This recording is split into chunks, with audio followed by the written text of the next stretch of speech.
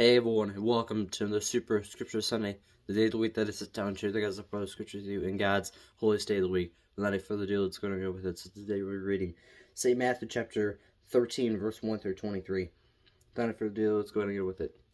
The parable of the sower.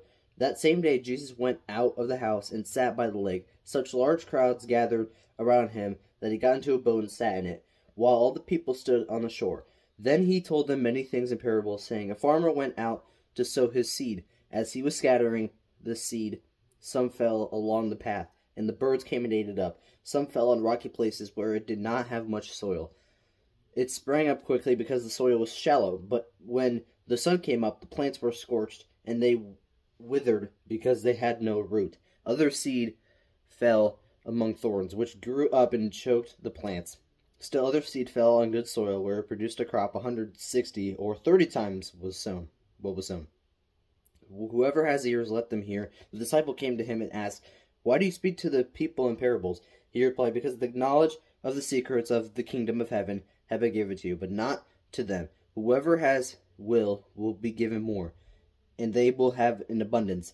Whoever does not have, even what they have will be taken from them. This is why I speak to them in parables. Though seeing they do not see, though hearing they do not hear or understand, in them is fulfilled the prophecy of Isaiah. You will be ever hearing but never understanding. You will be ever seeing but never perceiving. For this people's heart has become calloused.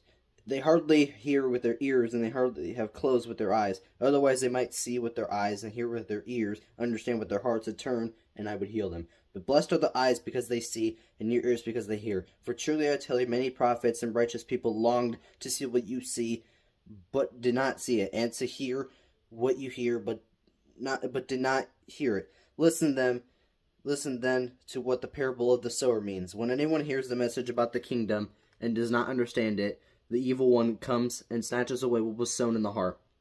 This is the seed sown along the path. The seed falling on rocky ground refers to someone who hears the word and at once receives it with joy. But since they have no root, they last only a short time. When trouble or persecution comes because of the word, they quickly fall away. The seed falling among the thorns refers to someone who hears the word. But the words of this life and the deceitfulness of wealth choke the word, making it unfruitful. But the seed falling on good soil refers to someone who hears the word and understands it. This is the one who produces a crop yielding 160 or 30 times what was sown. Anyway, sorry. Yeah, I know that's a long one. This video is going to be quite long, so I apologize for that. But still, I'm going to pray. So if you join me in this prayer. Dear God, I ask those listening on this screen that they just may have a blessed day today and continue to pray with each and every one of us. Because it seems like this world's getting harder to live in each and every day. Just more and more evil things are happening every day, and it could be a sign they'll come back soon. And there's so many people out there who just don't know the truth and are not saved yet. So I pray that as Christians, we may step into their lives, help reach lost souls, help save them from eternal damnation, so that we can all go up above in heaven and live above in heaven with you forever. In Jesus' name, we pray, amen. That's it for Super Scripture Sunday, so see you guys next Sunday.